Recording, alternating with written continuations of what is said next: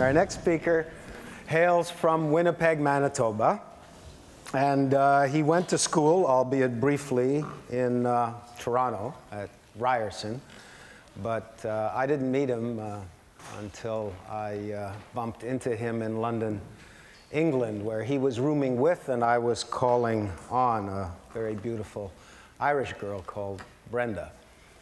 I subsequently offered both of them jobs, and both of them turned me down. Tyler said he was fed up with television, so he went off and got himself shot in Afghanistan. And it was while he was recovering from that particular episode that he dreamt up a thing called Wallpaper. Wallpaper is a magazine of style and consumerism and a lifestyle that is directed at a group of international sophisticates. In the business of magazines, it's considered the most successful launch of a new magazine in the last generation. Tyler Brûlé.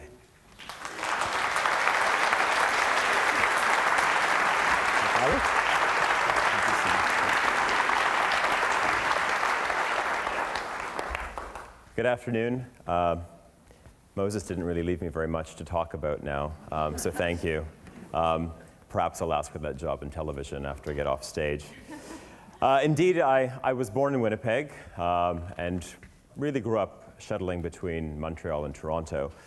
My father was a professional football player with the CFL.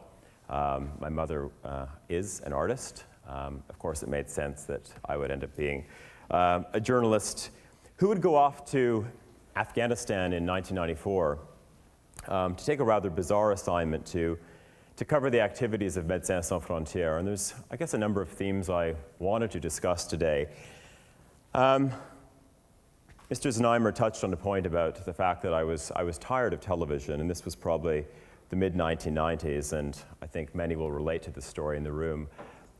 Growing up in Canada, in a world where there clearly aren't as many channels as there are now, I was always fascinated with watching the national, with watching CTV National News, coming to Toronto at a young age and watching Channel 57.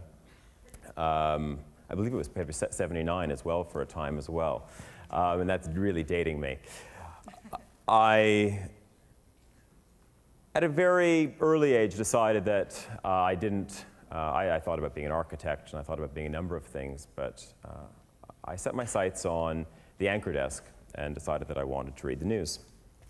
And I thought, well, I could go about this two ways. I could obviously, perhaps go to Saskatchewan or go back to Manitoba and work my way up through the farm leagues and eventually get back to Toronto, and then, of course, get a call from a major network and find my way to New York and get that fantastic job at ABC or NBC or CBS.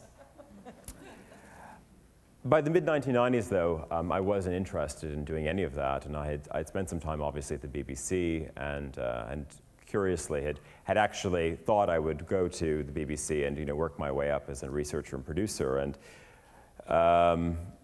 as it happened, I got off the plane in Manchester and was offered a job on air right away, which, in a very curious way, I think, spoiled me. But I guess from afar, I watched what was happening on the airwaves in North America and just saw this continual dumbing down of product. And it was that point that I decided television was just not interesting anymore. And I really was appalled by the state of television, particularly news gathering.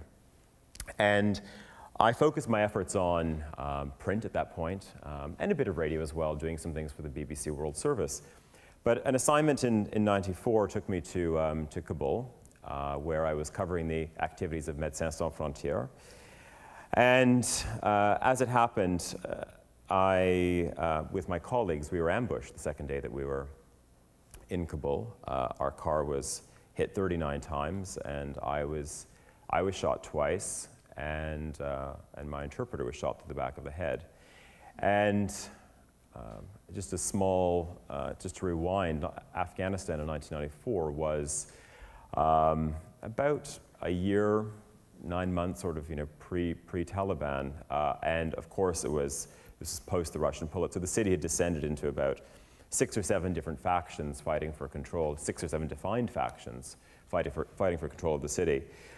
I was very fortunate. Of course, I had I got bullets through both arms, and perhaps as a bridge to what happened in the discussions this morning and the gentleman before, I was left-handed and lost the functional use of my left hand, and I was evacuated back to London and spent a long time in hospital, and I guess I felt very sorry for myself for a number of reasons.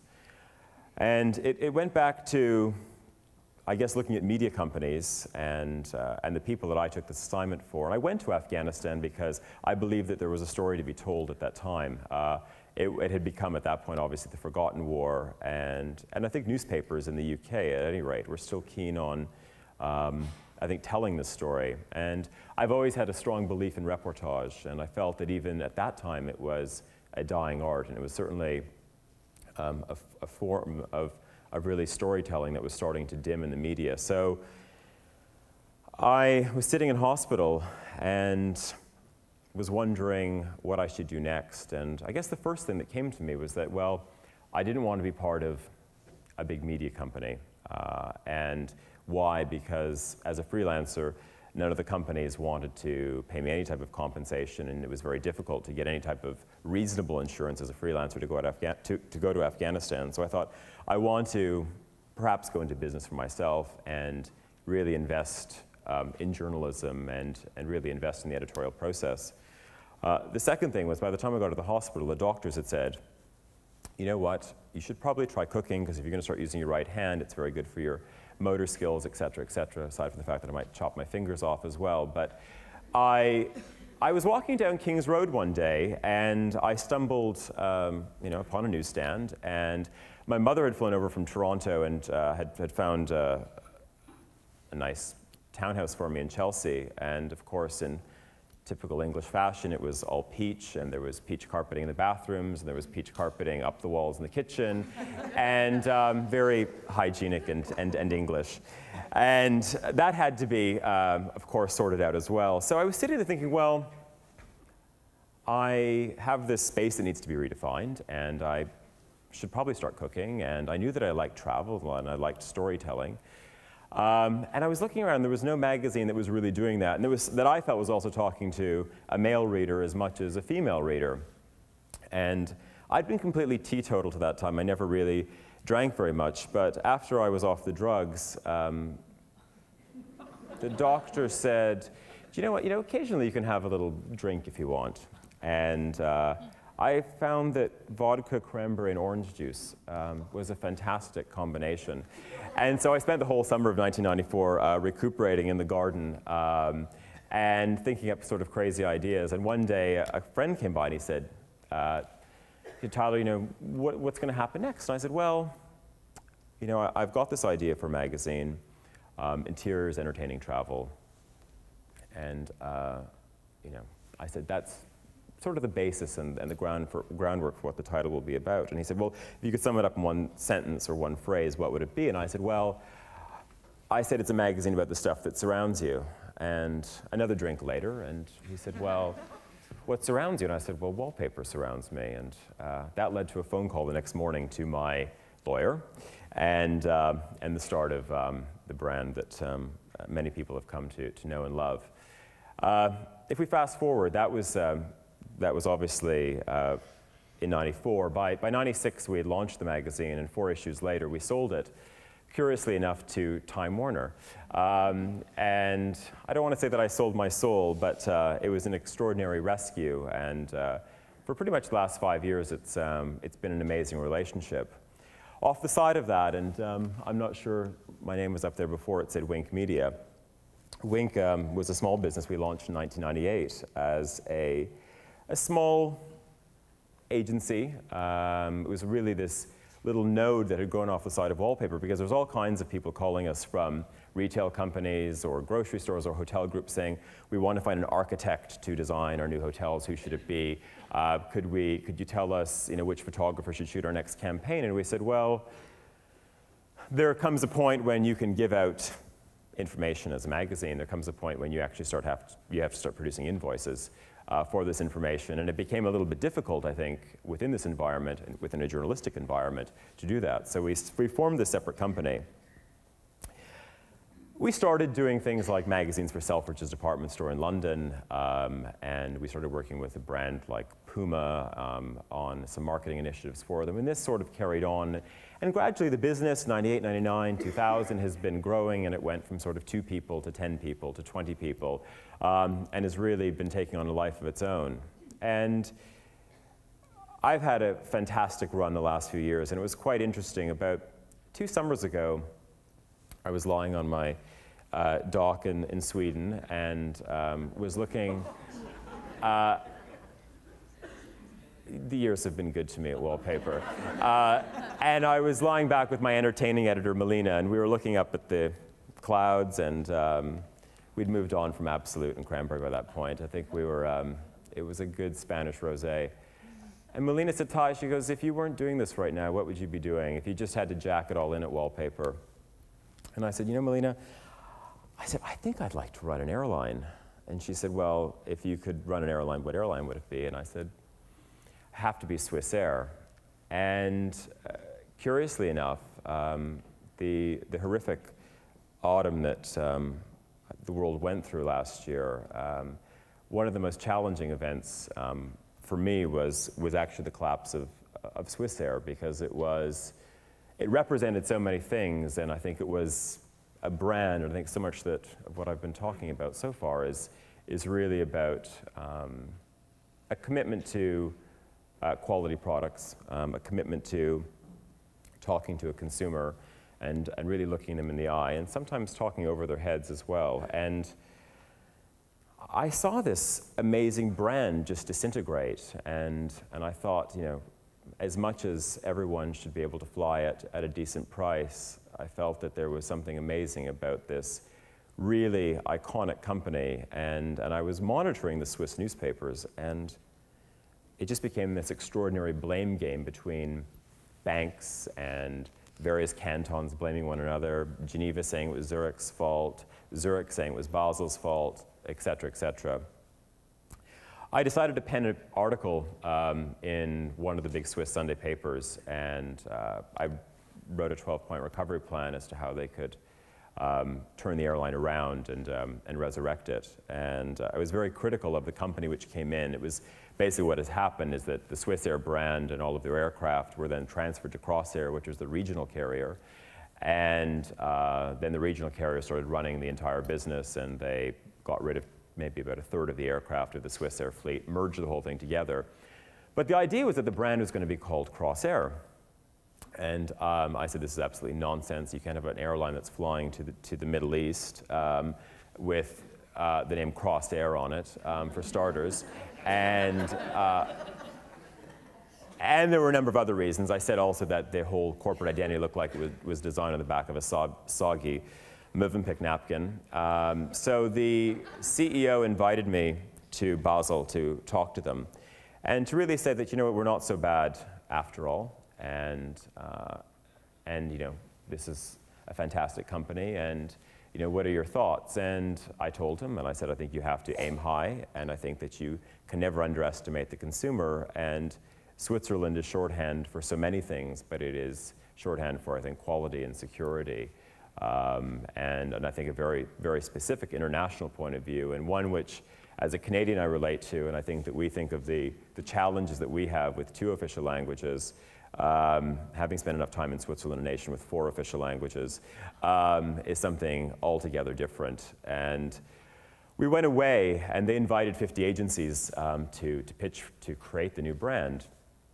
And 50 became 20, became 8, and we were invited to the process. And eventually, we won, and it was a rather extraordinary, it was the 13th of January that we actually got this business. And it was interesting because at the same time, in parallel, AOL Time Warner had bought IPC Media. And this is just a cautionary tale for everyone. When selling wallpaper to Time Inc. was one thing, and then things started to change with AOL Time Warner. But then when they brought in IPC, and the first conversation I had with the particular gentleman I was reporting to, we sat down at the American bar at the Savoy, and he said, "Do you know what? The two of us were very, very alike." And he came from a magazine called Smash Hits, and I'm not sure if anyone's familiar with it, but it's basically it's a teen pop lifestyle magazine, and that's where he really made his name. And he said, the great thing with Wallpaper and my background editing a teen magazine is that Wallpaper, you never would have to say, you know, Swedish architect X, and then describe their building project. You just name the architect. And he said, it was absolutely the same for us. We would talk about the Bay City Rollers, and we would never have to say that the Bay City Rollers were that pop group in the 70s who had to wear plaid. And I thought, as I wandered back down the Strand, I thought, this really is not going to work.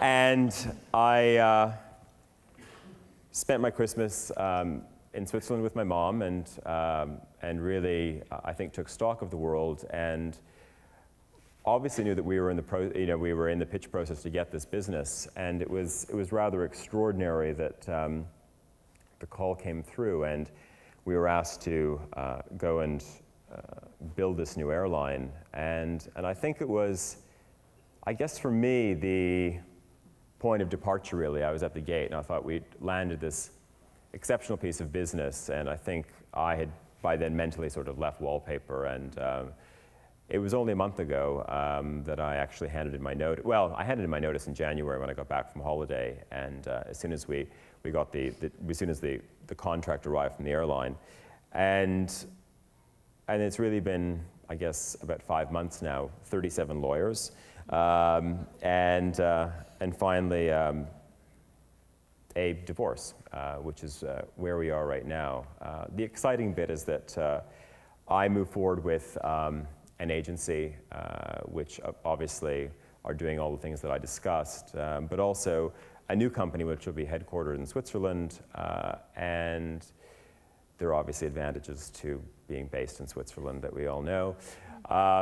But the flip side to that as well is an opportunity, because you sometimes wonder, you sit out there and you sort of assess what you're doing, and when you're free from something, suddenly the calls start pouring in. And I think of a lot of the morning session this morning was talking about and focusing on geopolitical aspects of our current situation. I'm quite interested in going back to news now, and I think that one thing that we will be doing, and again, I've sat at home over the weekend at Mom's house just flipping the channels and watching things.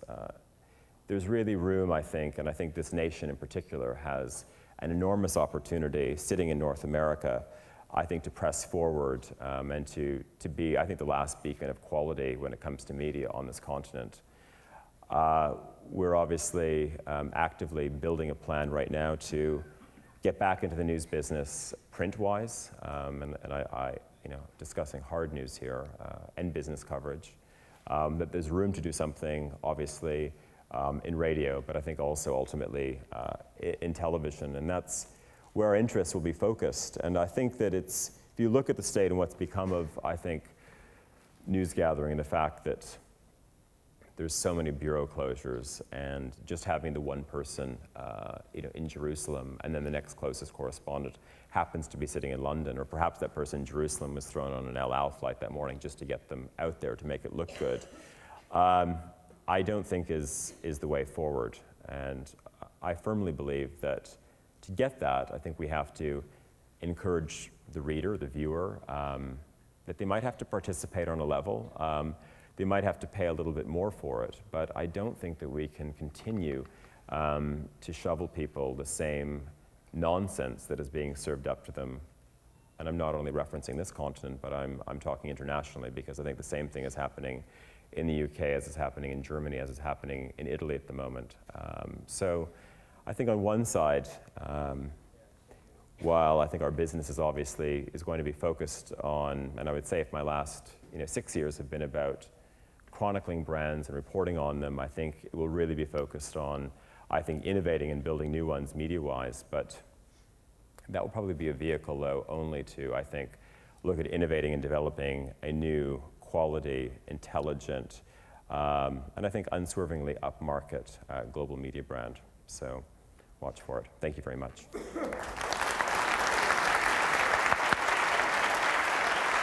Thanks, Tyler. Thank you.